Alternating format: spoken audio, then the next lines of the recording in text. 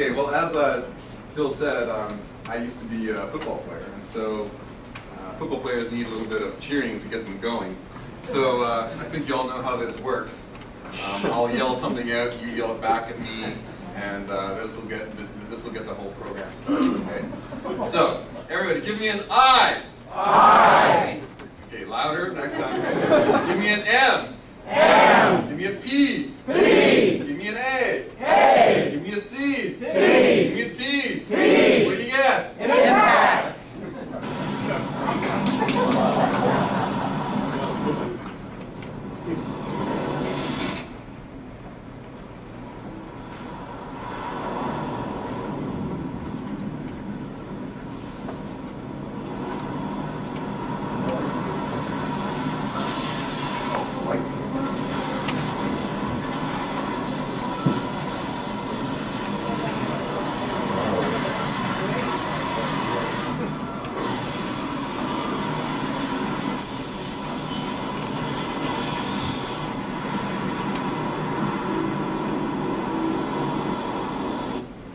Whenever I show this video, I may think twice about it, because when people see those twin towers there, of course, it brings up some pretty bad memories for us.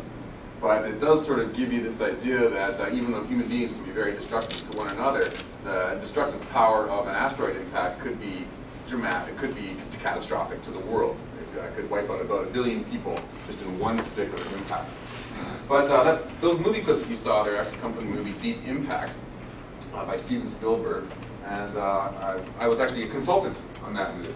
And the astronomers who were consultants on that movie are very happy with it, because it turns out to be very scientifically accurate. Right? Armageddon, the movie that came out at roughly the same time as Deep Impact, wasn't nearly so scientifically accurate, but I have to admit it was a lot more interesting to see Bruce Willis blowing up an asteroid than little kids riding around on their bicycles. So Deep Impact was a nice movie, I still thought. And I looked online and figured out that Steven Spielberg probably made about $10 million on that movie. It was a big blockbuster kind of a movie, if you remember when it came out. Now, like I said, I was a consultant, and Steven Spielberg sent up one of his writers to talk to me. I was working at Kitt Peak, Arizona at that time. The writer came up with me. He spent 5 hours picking my brain. I told him everything I knew about finding asteroids. And for all my time and energy, I got $100. So, if you have kids or grandkids, or you're considering a change in your own career path, and you think that this sounds really exciting what I'm telling you about, you may want to think back to this particular slide when you decide to do something. Which one's it? Should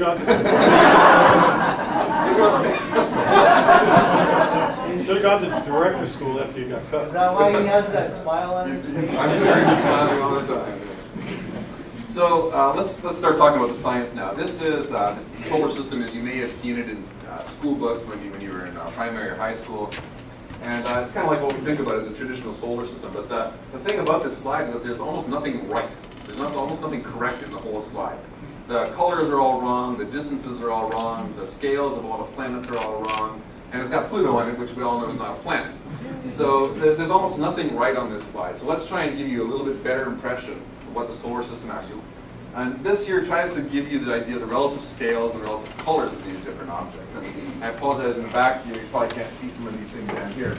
But Jupiter, if Jupiter was this big, okay, Jupiter and Saturn are really the two biggest objects in the solar system. Jupiter dominates the entire mass of the solar system. The Earth is quite small. Something like if Jupiter is the size of a basketball, the Earth would be something the size of a large marble. Right?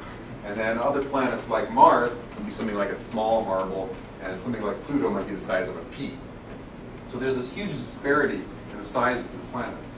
Even more impressive is the scale of the solar system. And to give you an idea of the scale of the solar system, of course I have to revert back to a football analogy. And I'm going to try and show you the solar system on a football field. So let's say we take the sun, which is something like 1 million miles in diameter. Okay, I mean, it boggles the imagination to think of 1 million miles, right? But try and imagine 1 million miles shrunk down to the size of a basketball and place it on the goal line. Notice also this is an American football field. I played football in Canada, so it's a little different for me. We have a 110-yard field, so our center line is 55, and so it's very confusing. Anyhow, so the sun is the size of a basketball on the goal line. And then if we think about Mercury, Mercury would be the size of a pinhead. Okay, not the size of the whole pin, but just this part of the pin is the size of Mercury. And it would be on the 11-yard line. Mercury, Venus, and the Earth are both about the size of a pea, and they would be on the 20 and 28-yard line respectively. Okay, so just think about that. How small a pea is, how big a basketball is, and they're separated by 30 yards, and that's roughly the scale of our solar system when we look at the sun. And it'll come up a little bit later, so I want to show this moon on the same scale. The moon on the same scale is 3 inches from the Earth. Okay? So 30 yards between the Earth and the sun, 3 inches between the Earth and the moon on the same scale. And the moon will be the size, not of a grape, but of the grape seed. Okay? So it's this grape seed going around this thing the size of a pea. Mars would be, again, about the size of a pinhead near the center line of the football field. Okay? Now that's the scale of what we call the inner solar system. Mars inwards we call the inner solar system. To get the rest of the solar system on a football field, well, you can't. So to get more, to use this analogy further, I have to add another 10 football fields. Okay, so we have 11 football fields here laid end to end. And you can add on the rest of the planets, Jupiter and Saturn, these are the 2 giant planets. They're 150 and 270 yards away from the basketball that represents the sun. Uranus and Neptune are both about the size of maybe garbanzo beans, maybe a little bit bigger than peas, maybe garbanzo beans, a third of a mile and half a mile away from the basketball. And finally, tiny little Pluto, which for this particular situation I'll consider a planet, is again the size of a pinhead, 2/3 of a mile away from the basketball. And I think it's really incredible. Think that this little pinhead, right, is held gravitationally bound to this thing the size of a basketball, 2/3 of a mile away. And I think it's just incredible to think how tenuous that grasp must be, and yet it's been there for over 4.5 billion years going around the sun very regularly. Now, so that gives you the scale of the solar system and where the planets are all located. But let's talk about things like asteroids and comets. Asteroids and comets, most of the asteroids in the solar system reside in something known as the asteroid belt. The asteroid belt, well, okay, let me tell you what this is first. This here represents the sun. This represents Mercury, Venus, Earth, Mars, and if you're lucky, somewhere up here, in the corner somewhere, you'll see this red, white dot going by that represents Jupiter at some point. So this area here between Mars and Jupiter is the asteroid belt. All these little blue dots represent asteroids, and they're all going around the sun in the same kind of a direction. And there's about 1 million asteroids out there larger than 1 mile in diameter. Now, most of them are perfectly safe out there. They've been there for 4.5 billion years. They're not going anywhere. But every once in a while, one of them kind of gets off course, and it comes into the inner solar system. And these little yellow dots here represent something known as the Near-Earth Object Zone, or the NEO zone. Okay? Some of you may remember Neo from the Matrix movies. I like him a lot because he's not only Hawaiian, but he's also Canadian. So a really great connection between me and Keanu Reeves. So this region here, any asteroid that comes within this circle, which is a circle 30% larger than the radius of the Earth's orbit, anything that comes inside that yellow circle is called a near-Earth object and may someday hit the Earth. These are the asteroids that we're most worried about. So I've been talking about asteroids and comets a little bit, I think I mentioned, but I haven't actually told you what they are yet. Okay, so this is an actual image of an asteroid taken by a spacecraft that went to visit it. All asteroids look like potatoes. Okay? So whenever you think about an asteroid, think of something that looks like a potato, but it's mostly made out of rock. And this particular one is rotating because the spacecraft is actually going around the asteroid, and so it took pictures in different orientations and they stitched it together into this movie. And you can see the surface of the asteroid is covered with these pits, which are themselves pits that are caused by impacts by other asteroids on this asteroid. So all the asteroids are sort of bumping and grinding against one another, beating each other up and creating all these pockmarked scars on them. Now comets, on the other hand, are something a little bit different. This is kind of like what you might think about the classical comet. It's just a clip that keeps repeating. There's a very bright, very large, what we call coma here. The comet itself is something maybe only about 1 mile in diameter, the very center of this particular coma here. The coma could be something about 1 million miles in diameter, but it's a very, very tenuous gas. Very, very tenuous. There's almost nothing there at all. And then the coma sort of gets blown backwards to something that we call the tail. You can see the tail moving in this particular image here. Comets have this particular look because they're made up of ices, typically water ice. And the water ice, when the comet gets close to the sun, the water ice basically melts or sublimates off of the surface of the comet and then gets blown behind the comet, creating this beautiful tail that we see. So comets are kind of icy, and asteroids are kind of rocky. And it used to be that people thought that that was the exact distinction. All asteroids are just rock, all comets were just ice. But in the last, say, 20 or 30 years, we've learned that the distinction isn't really clear. That asteroids are more like icy dirt balls, and comets are more like dirty ice balls. Okay? And there's a whole spectrum between the two. You know, there can be some things that are just pure rock, and there can be some things that are pure ice, but there's really a whole spectrum, and where they fall just depends upon the relative fraction of rock and ice. But of course, a long time ago, people didn't know the difference between asteroids and comets, so they thought they were really different things. Now we actually know that they're actually quite similar. There's also something called meteors, which you probably know certainly as shooting stars. Probably most of you have seen a shooting star. Shooting stars are not really stars that are falling, but in fact they're chunks off of asteroids or comets that have entered our atmosphere. Typical size of shooting stars, something that you might see when you're in your backyard, lying out maybe in a forest or something like this, looking at the sky, is the size of a pea. And the reason it looks so bright is because it's entered the atmosphere at about 20 miles per second. That's about 20 times faster than the fastest bullet coming out of a rifle. Right? So you get this, something the size of a pea entering the atmosphere 60 miles above your head at 20 miles per second, and it literally burns the surface. What you're seeing when you see a shooting star is the burning surface of this tiny pea-like piece of rock that's going through our atmosphere. And it burns up 60 miles above our head. What you're seeing here is a very large shooting star. This thing was the size of about a Volkswagen when it came into the atmosphere. It broke up. You see all the little chunks that fall behind it. It broke up and it was captured on film because it fell on the eastern seaboard on Friday night when everybody was out in the fall, when everybody was out watching their kids play football. And so everybody's got their video cameras looking at their sons on the football field, and then the sky lights up. There was actually shadows cast by this thing on the ground. And everybody looks up, and then everybody got all sorts of video of this thing. So we have hundreds of videos of this particular shooting star.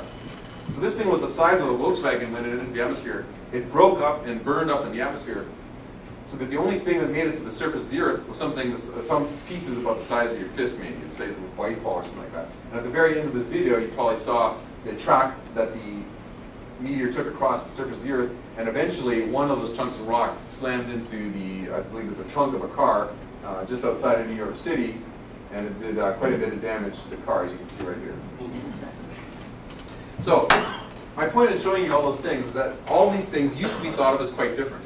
Asteroids looked like tiny points of light in a telescope. Comets looked like these fuzzy tails. They were fuzzy and they had tails.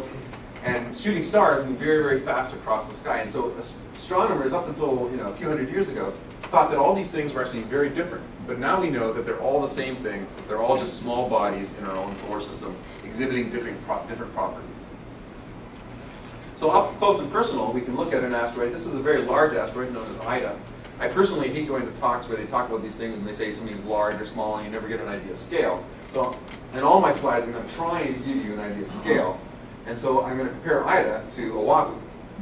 So you can see that asteroids can be quite large. This asteroid is literally as large as Oahu. Now fortunately, we know that there's no asteroid this large that can hit the Earth. We're absolutely positive of that. The largest asteroid that we know of that can hit the Earth is only about 5 or 6 miles in diameter.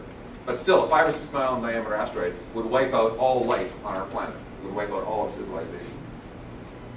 So how do we find asteroids? It's a pretty simple technique, actually. What we do is we go to one portion of the sky and we take an image. So we might go, yes, we observe all night long, of course. So at midnight, we may go, we take an image of the sky. This thing that you see here is a galaxy, a very distant galaxy. These other fuzzy patches you see here, they're all galaxies, all these fuzzy things. Some of the things that look more pinpoint-like this and this, this and this are stars.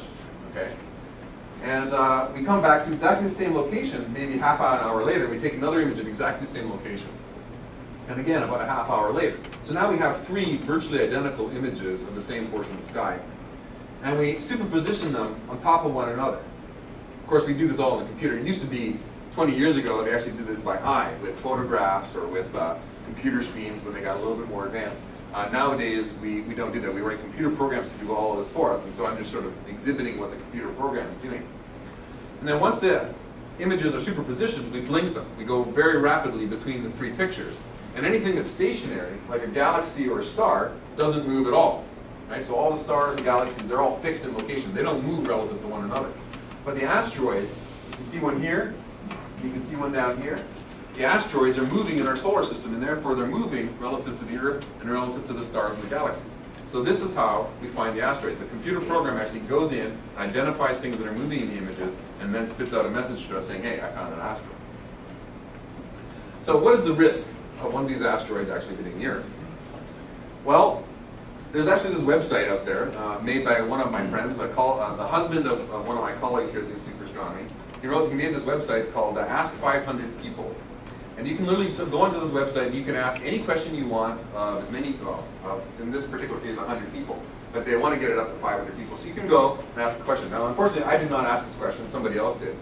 But I thought it was very interesting. How likely is it that the Earth gets hit by an asteroid in the next 50 years? And you can see these little pinpoints on the map showing where people responded from around the world. So around the world, 29% of people thought that it was very unlikely that the Earth is going to get hit in the next 50 years, whereas 12% thought that it was very likely. In the United States, the results were very similar.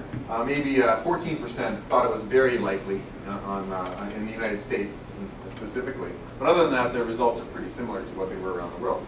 So I want to ask you, in your head right now, given what I've already told you, okay, what do you think is the probability that we're going to get hit by an asteroid in the next 50 years?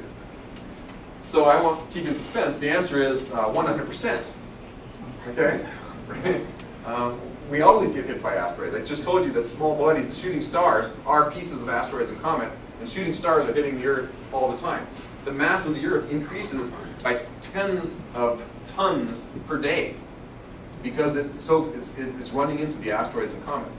And if you're smart enough, you can actually take the dust in your living room. You can actually put it under a microscope and you can look at it. If you sift through enough of it, you'll find little pieces which are actually the burnt remnants of the surfaces of these shooting stars that came down. So you're actually vacuuming this stuff up. Of course, the Earth weighs much more than tens of tons, so it doesn't really affect the mass of the Earth that much. But we get hit all the time. The real question that this should have been asked on this website is, how likely is it we're going to get hit by an asteroid that kills 1 billion people? Okay? And that's a more interesting question than whether or not we're going to get hit in the next 50 years. So let me sort of walk you through the solar system a little bit to give you an idea of what the risk might actually be like. This is an image of the sun, where the sun itself is is hidden behind this what we call an occulting disk. And the sun size is represented by this white circle right here. These things you see out here is basically the atmosphere of the sun. To give you an idea of scale again, so if this represents the sun, the Earth is this little blue dot. Maybe some of you can see if you're in the front row, but if you're in the back row, you probably can't see it. And there's this tiny little blue dot at the bottom of this arrow that represents the Earth. So the Earth is tiny. Now I'm going to run this video, but I want you to sort of start off looking down at this area right here. Let's run it. Boom. See that? So there were 2 comets that came in from the bottom here at the same time and hit the sun. And now it's just running over and over and over again. But the point is that the sun gets hit by comets on a daily basis. Every day, the sun gets hit. So remember, the sun is represented by this basketball on the goal line. Jupiter is the second largest object in our solar system, right? We learned that in the very beginning. Here's a beautiful movie of Jupiter rotating.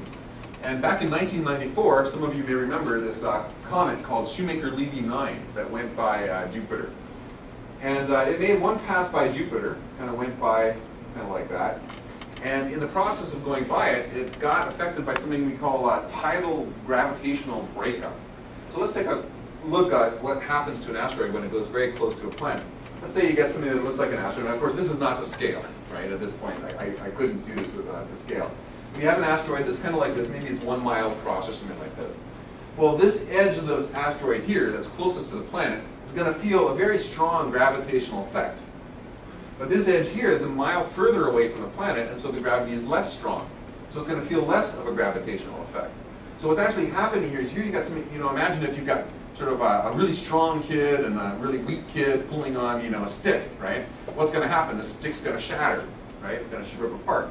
So that's what's going to happen. There's actually this force that's trying to rip the asteroid apart because of this differential force of gravity across the distance of the asteroid.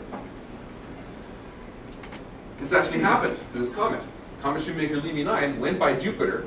It was about a mile in diameter, and it literally got ripped apart by the force of Jupiter's gravity. And in the process of ripping apart, it created something like 16 different pieces that were all now separate chunks that were orbiting around, in this case, Jupiter.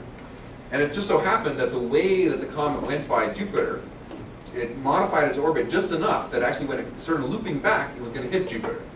And this kind of a Jupiter, this is a simulation, animation of what it might have looked like from one of the chunks slamming into Jupiter. And after a few days of impacts of all these 16 different chunks, you can see these impact stars on the planet. Right? So each one of these black marks here is an impact star on the planet Jupiter. Now I showed you what the relative size was between Jupiter and the Earth earlier, but just to remind you, the Earth is about this size. Okay? So the impact stars on the surface of Jupiter are as big as the planet Earth. Okay? And this is by an impact of chunks of rock that are smaller than a mile in diameter. So what is the Earth impact? We just saw that the Sun gets hit all the time, right? That Jupiter gets hit all the time. So what's the risk that the Earth gets hit? This is an artist rendition. It's kind of funny to astronomers. Astronomers would laugh at these things because this asteroid is huge, right? I mean, there's nothing like this is ever going to hit the Earth anytime in the next 5 billion years. But back when the Earth was forming 4.5 billion years ago, asteroids this size did impact the Earth. So the Earth looks something like this, right? It's this beautiful blue ball, a little bit of land, about a quarter or a third of it is land covered. But it looks, you know, if you've gone around, if you haven't really thought about it very much, it might look like the Earth is very pristine, like there's no craters, no evidence of any impacts at all. But if we look at the moon is covered with these circular scars. And you can see each one of these tiny little circular scars here is a crater caused by the impact of an asteroid or comet sometime during the last 4.5 billion years.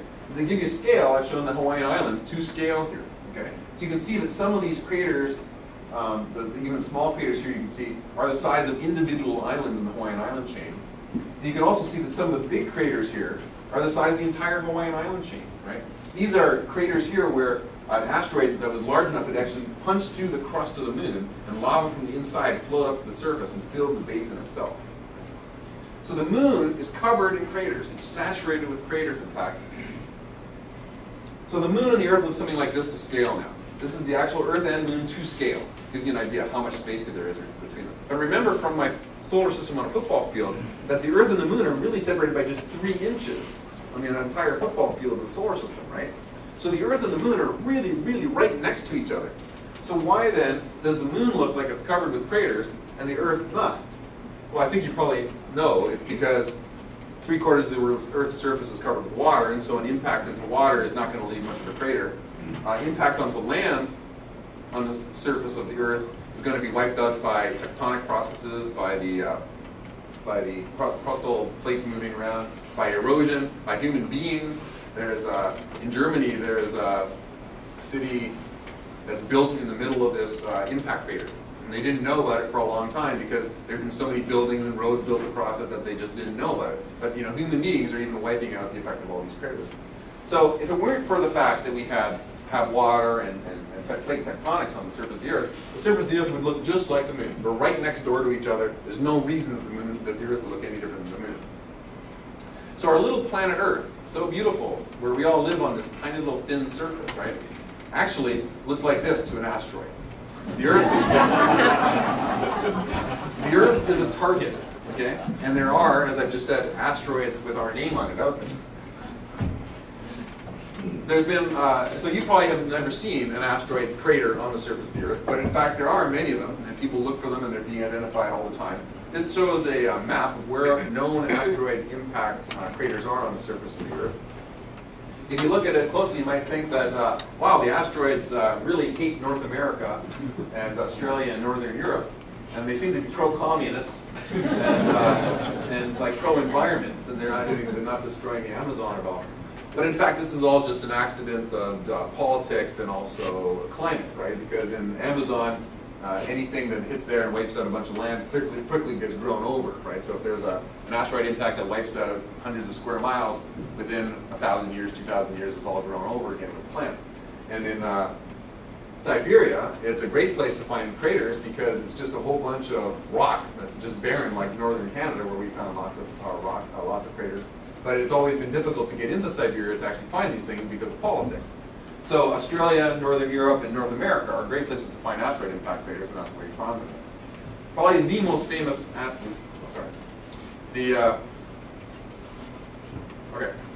give you an idea what these craters actually look like, this is a double impact crater. It turns out this is only something that was discovered within the past 10 or 15 years. While my career in astronomy has been going on, we've learned that a lot of asteroids are actually double asteroids. They sort of rotate around one another.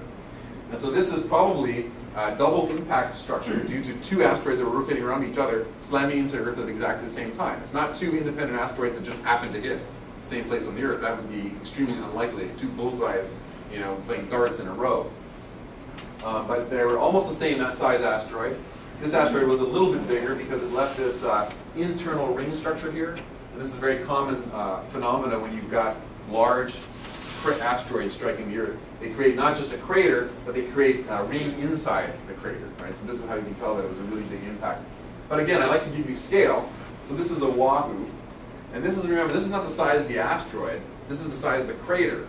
And if the crater's this big, it means it wiped out something the size of a state Lincoln. Okay? That asteroid impact took place about 300 million years ago. This asteroid impact took place about 200 million years ago. It's in, both of these actually are in Canada, both these craters, Manitoulin crater. And what's actually happened here is it looks like an inverse crater because there's so much erosion taking place here. This impact took place 200 million years ago, and Oahu is that big. Okay, so this is a much bigger crater even than the island of Oahu. So 300 million years ago, 200 million years ago sounds like a long time.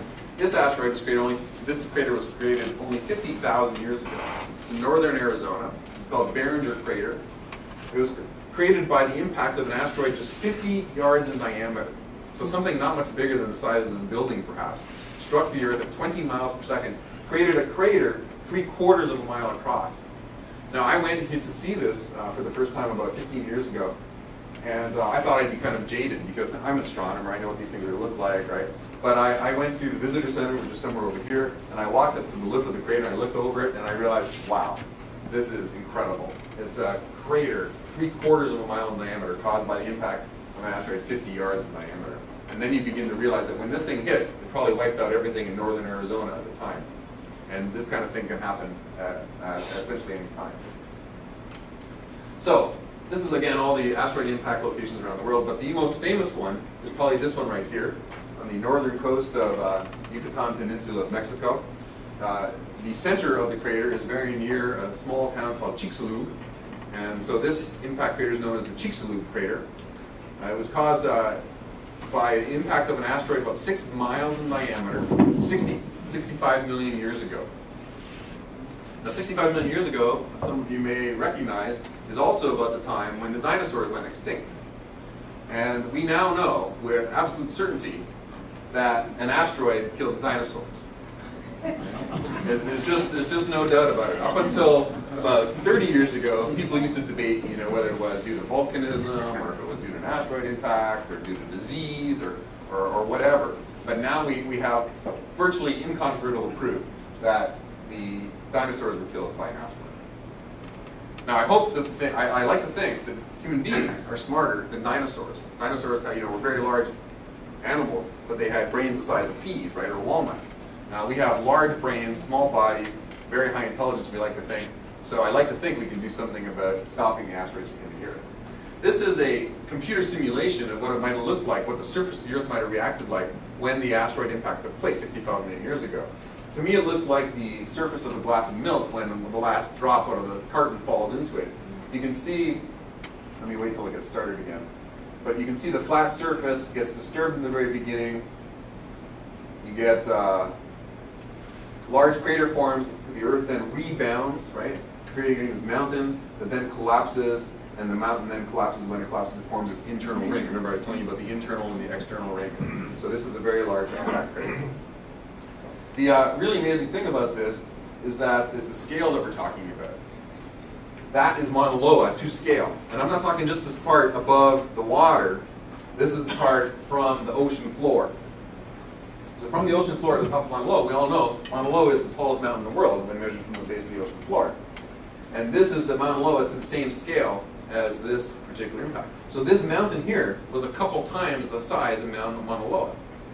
And it formed in 5 minutes. A mountain that's twice the size of Mauna Loa formed in 5 minutes, and then it collapsed back down in 5 minutes. Okay. The temperature, the surface temperature on the entire surface of the Earth was the temperature of an oven, 450 degrees Fahrenheit. The entire surface of the Earth was at 450 degrees Fahrenheit for hours after this impact. So virtually anything that was on the surface of the planet got incinerated. Okay, so 65 million years ago sounds like a long time to human beings. So let's move a little bit closer in time. This is a place known as Tunguska. This picture was taken in the early 20th century. And it's known as the Tunguska impact site. An asteroid, so this asteroid hit 100 years ago this year, 1908. Okay. And this asteroid was only maybe something like 20 yards in diameter when it hit the atmosphere. It did not even make it to the surface of the Earth. The Earth's atmosphere acts like a protective coating around the Earth, and it literally blocks the smallest asteroids from hitting the surface. An asteroid has to be larger than about 50 yards in diameter in order to actually make it to the surface and create a crater.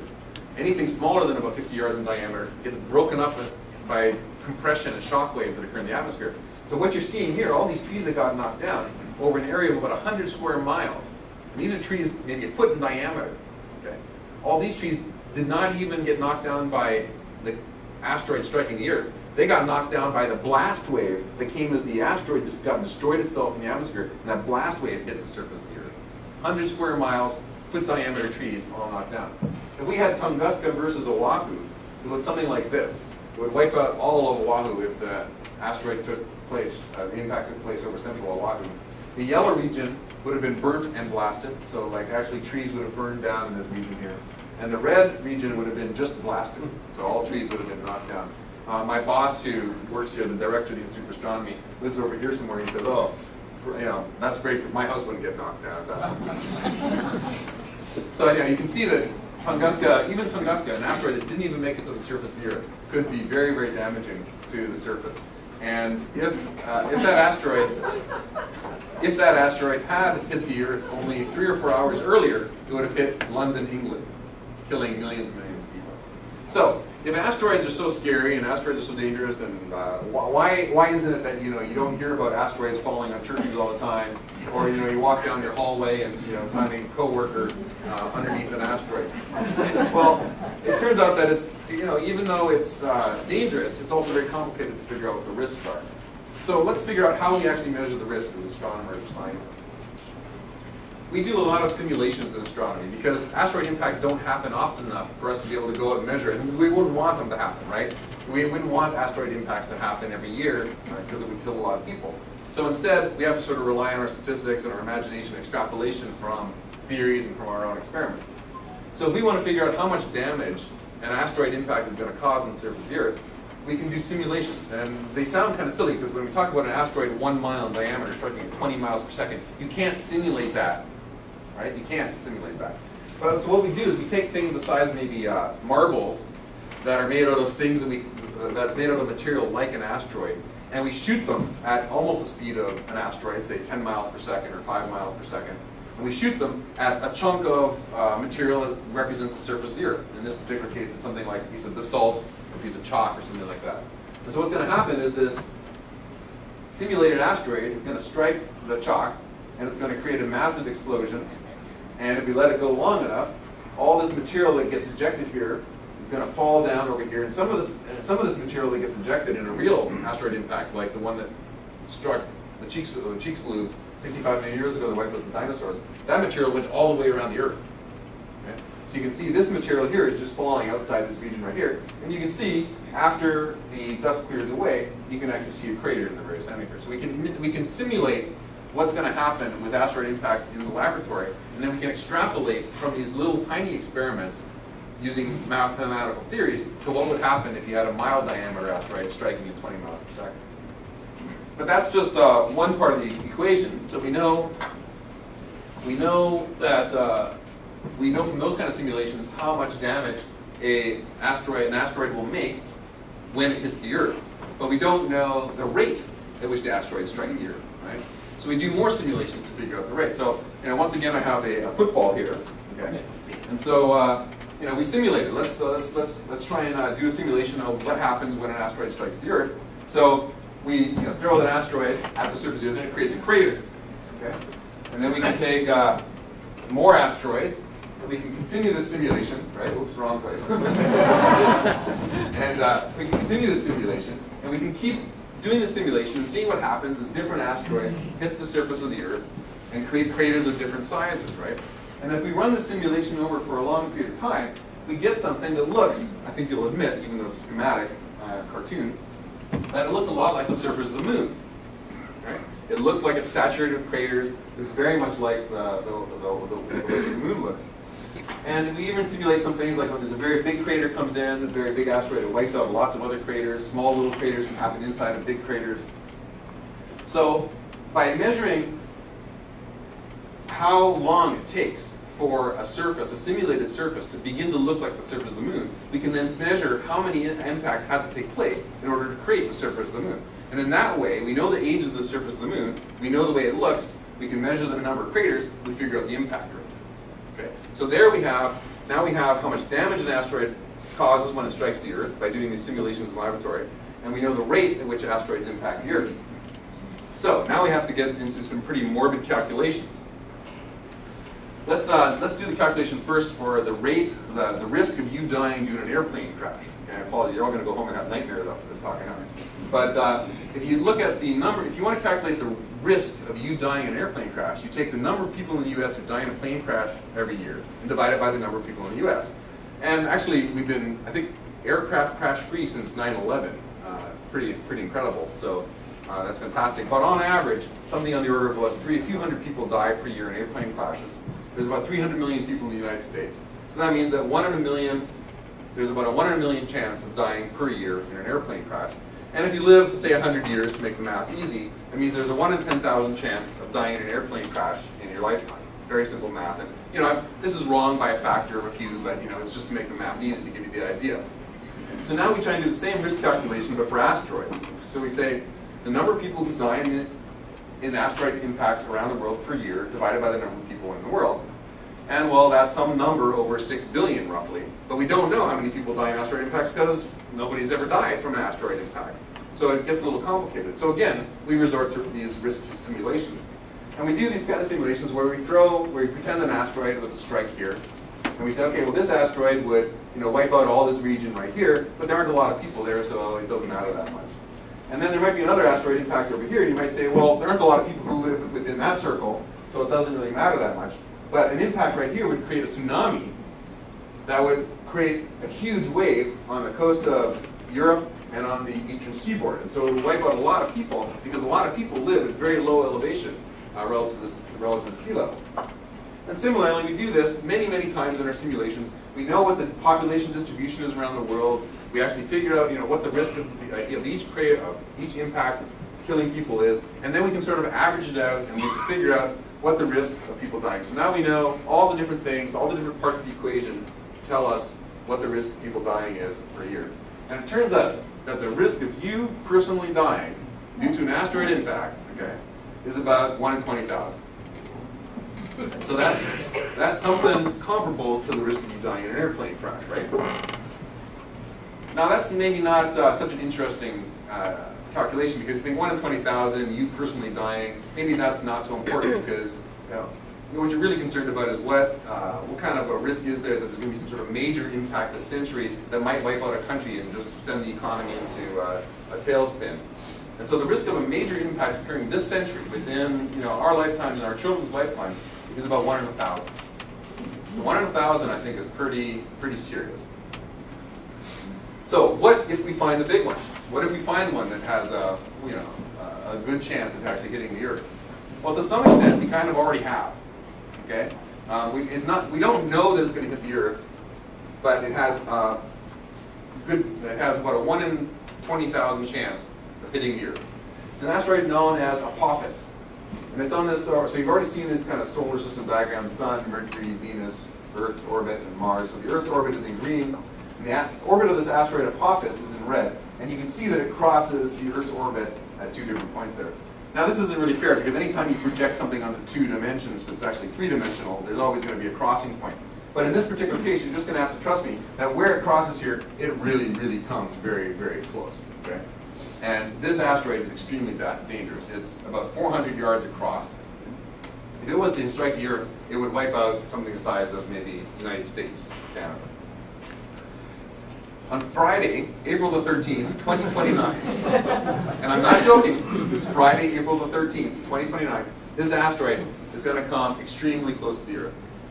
A few years ago, there was about we thought there was about a 1 in 30 chance it was going to strike, but after we got more observations and more calculations, we realized in 2029 it's not going to hit. But in 2029, it's going to come very, very close. Its incoming path is going to be something like this, and then it's going to come very close to the Earth. The range of possible distances from the Earth, we're not exactly sure where it is, but we know that it's going to be somewhere in this kind of a range right here.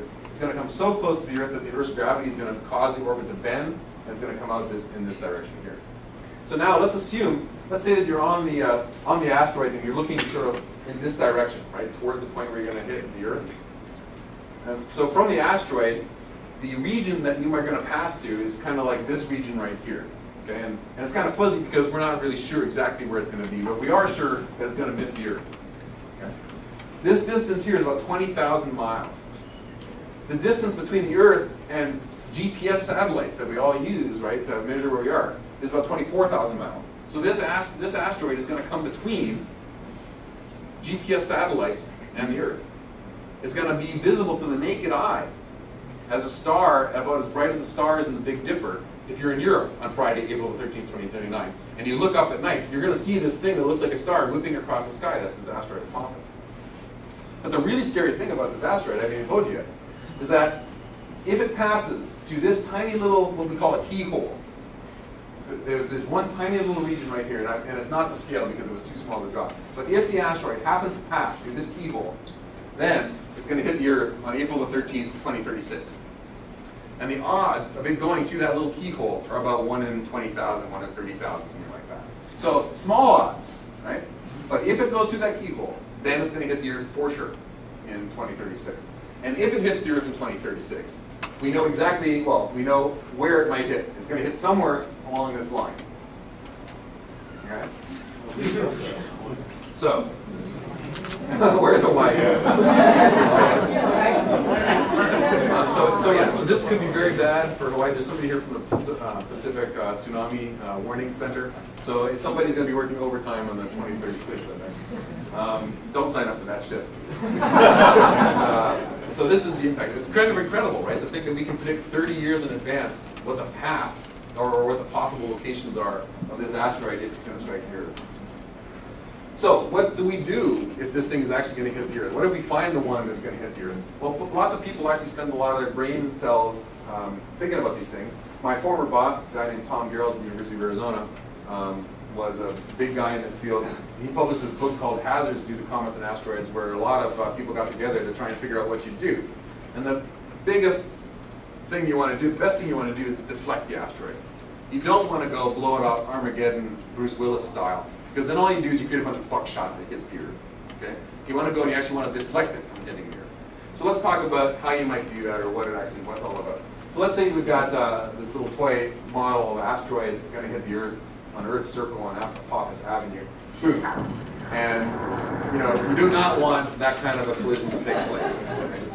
What you really want to do is you want to go up there and you want to, at some point, you want to go and you want to get up close to the asteroid and you somehow want to deflect it, and you just want to slow it down a little bit. Speeding it up would work just as well, but you want to just slow it down just a little bit. If you slow it down just a little bit, boom, and this is good.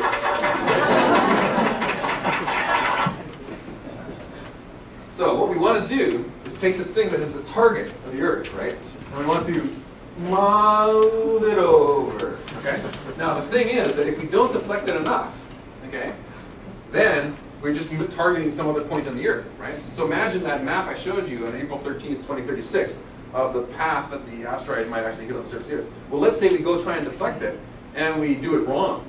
Okay? And so now all of a sudden, rather than hitting Russia, it's now going to land on the United States. Okay? That's not a very good thing. Right? So when we go off and we deflect it, we got to be really sure that we push that whole thing off the surface of the Earth. Right? We want to do it very well. So how do we go about doing this? Well, the most obvious way to do it, probably occurs to you automatically, is explosive deflection. We launch some sort of a spacecraft that goes up there. To get enough bang for our buck, it's probably going to have to be nuclear. And we go up to the asteroid, we get the bomb very close to the asteroid. Like I said, we do not want to blow it up. So we just want to get close to the asteroid, and we want to detonate the bomb close but not on the asteroid. So we blow it up, and we move the asteroid. Now most people think that it's the force of the explosion that's going to move the asteroid, but I'd just like to talk about a little physics here. What actually happens is that the explosion from the bomb will basically blow chunks of rock off of the surface of the asteroid on the side that's facing the explosion. These chunks of rock blow off in this direction, and we all know from our freshman physics classes that for every action there's an equal and opposite reaction. So the reaction of the asteroid to the rocks being blown off on this side is that the asteroid moves in that direction. Right? So this way we get the deflection of the asteroid. But this is not really a desirable way maybe to deflect an asteroid because it requires nuclear explosions. You've got one shot at it. If you don't do it right, if you don't detonate the right time and place, you basically can screw things up. Or if you don't have a big enough bang, all these things can happen. Also, we're not really even sure what most asteroids are formed of. We don't know if they're like rocks or like pillows. Okay, and you know, if you go bang a rock, the rock moves. If you go bang a pillow, the pillow absorbs your force. Right? So if an asteroid is more like a pillow, when we try and move it this way, we may not be very successful in actually moving it. There's a few other ideas for deflecting an asteroid. One of them might be considered solar deflection, where we might launch a bunch of mirrors, and then this is nice because you could launch many of them. So if one or two of them fail to go off the space, the launching pad, or fail to make it to the asteroid because of some other spacecraft failure, you can still get a few of them that actually end up at the asteroid. And then you focus the light from the sun onto the surface of the asteroid and burn off, or burn up the surface of the asteroid, and you knock stuff off the asteroid in that way, right? And so in the same way, when you knock the rocks off this way, the asteroid is going to blow off in this and get deflected in that direction. But maybe one of the most elegant ideas for deflecting an asteroid is something known as a gravitational tugboat. It's not exactly like a Star Wars tractor beam, but it's not so far off actually. The idea is that you launch a spacecraft that's very massive. All you care about is getting a very massive spacecraft up there. And massive, by massive I mean something the size of a truck or something like that. And then you navigate the spacecraft to a place that's close to the asteroid, but maybe just ahead of it in its orbit or just behind it in its orbit. And you have these rockets. You can see the rockets do not come out the back. The rockets, the rockets are blowing off to the side. And you navigate the spacecraft so it gets close to the asteroid, and then this tiny little tug from this tiny little mass here actually exerts a little bit of force on the asteroid. And you can steer the asteroid very, very slowly away from any impact site. So this is a really nice way of doing it. And one of the great things about this technique is that it doesn't matter whether or not the asteroid is made of a pillow-like material or if it's made like a rock-like material, because you're not actually contacting the asteroid in any way. All you're doing is using the gravity of the spacecraft to move it.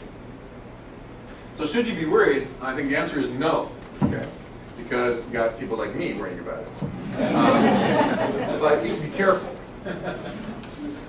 Asteroids are our friends. They created the Earth. Now this is a whole talk in itself, why I say this, but believe me, the Earth is made out of asteroids. The asteroids and comets delivered waters and minerals to the surface of the Earth. The water that's in our oceans, the water that you drink, the water that's in your bodies, came from comets and asteroids. You are made of asteroids and comets. Because, 75% of your body or more is made out of water. So you are made of asteroids and comets. They brought organic chemicals to the surface of the Earth. The building blocks of DNA were brought to the Earth by these objects. And last but not least, they killed the dinosaurs. Right? If it wasn't for the fact that the asteroids wiped out the dinosaurs 65 million years ago, we would not be here. Okay? It's only because they wiped out the dinosaurs for us that we're standing right here talking about this right now. However, they are probably the least likely natural disaster. We all hear about comets. We all hear about hurricanes, tornadoes, tsunamis, fires on a regular basis, sadly, but on a regular basis. So they're very unlikely to happen. But of all the natural disasters, they are the only one which can be predicted and avoided. We can predict it 30 years in advance to the minute when it's going to strike the Earth. And if we know it's going to strike the Earth, we can deflect it so it's not going to hit the Earth. You cannot do that with any other natural disaster. So how do we reduce the risk? We reduce it with a project like the one I'm working on here at the University of Hawaii, called the Pan-STARRS project. We have, we're the main leaders of the project, the University of Hawaii Institute for Astronomy. We got the money from the Defense Department to do this. We have a bunch of partners, including the Air Force, Science Applications International Corporation, and Lincoln Laboratory, and a whole bunch of other partners now. Actually, I haven't even updated this slide. And since our money comes from the Defense Department, I guarantee you we have support from the very highest ranks in the government. Now, this is, Pan-STARRS is a very complicated project. It's going to be a total of about $16 million. I think Phil mentioned that at the beginning. I don't want you to look at this in any detail, but just so that you don't think you're really getting a big treat here, I want to point out to you that I'm not even on this organization chart. Okay? And it's not because I wasn't on the project at the time. It's because I go down here on this project chart. Pan-STARRS is going to be this really amazing telescope system. It's going to be 4 relatively small telescopes. Each of these is a telescope. Down here in the bottom you see a mirror. Each of these mirrors is about 2 yards in diameter, which by modern day professional standards is actually a relatively modest scale telescope. Each of these telescopes is going to have a camera on it that's going to have about 1.25–1.5 billion pixels. Right? So when you think about your little digital cameras, you're talking about maybe 5 million pixels. We're talking 1.5 billion pixels. Okay? It's a huge, huge camera. Each of these cameras is 4 times larger than the next biggest camera in the world, which is also on Mauna Kea, the Canada, France, Hawaii telescope. This is an amazing system that we've been building here. When it starts working, as Phil said, we're going to find more asteroids and comets in 1 month than have been found in the last 200 years. So Pan-STARRS is headquartered here at the Institute for Astronomy, actually off the street of the Manoa Information Center, so you are here. Pan-STARRS 1, as Phil mentioned, is being built on Haleakala right now. It will be operational, we hope, within a few months, where we're going to begin scanning the skies late this year. And then, with some luck and persuading of the government officials, we will get permitting to build the Pan-STARRS 4 telescope system on Mauna Kea and have it operational by 2011 or 2012. Now I want to give you a little bit of idea of what the system actually looks like, because this is not just flying this pie in the sky observatory. This is a real observatory that's currently working. It's taking images of the sky. There are people observing right now, looking at the sky. This is what it looks like, and if you go up to Haleakala, you can take a look at it yourself. We actually have things that move on the telescope, where, like I said, we're taking images. This is the back side of the camera. This would be the cooling mechanism for the camera. Astronomical telescopes have to be, astronomical cameras have to be kept very cold to operate. You can see the dome moving around and the telescope inside of the dome as the sun sets. So the mirror itself is down here inside the observatory. This is the secondary mirror. We're moving things around here. It's a very beautiful, tight little telescope. This is the camera again. And I think pretty soon we're going to see a much better view inside the camera. Lots of pretty lights to make it look really fancy. This is the camera itself. This is the 1.5 billion pixel camera. To give you an idea of scale, it's about this big in diameter. It's larger than a chessboard. And with this particular camera, we're going to be able to image the entire sky. And we're going to be able to look at the entire sky every 4 nights. And with this telescope, now you got to wait for this. You're going to see the dawn of a new age of solar system exploration. So what can you do? I'm telling you what I'm doing, okay? What can you do about it? Oh, you got opportunities.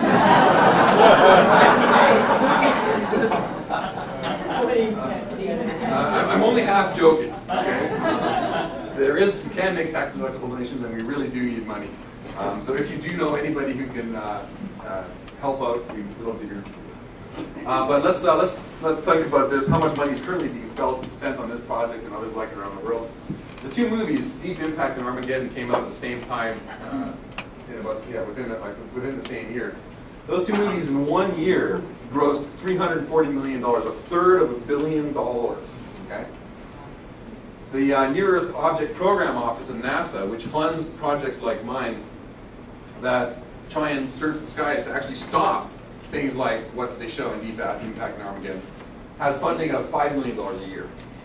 Okay? So this gives you an idea of the scale of, again, entertainment and science. Now, fortunately for me, if we had to fund my project out of NASA, we wouldn't do it because there's just not enough money there. And that's why we had to go to the Defense Department to actually get us the kind of $60 million that we needed to develop our project.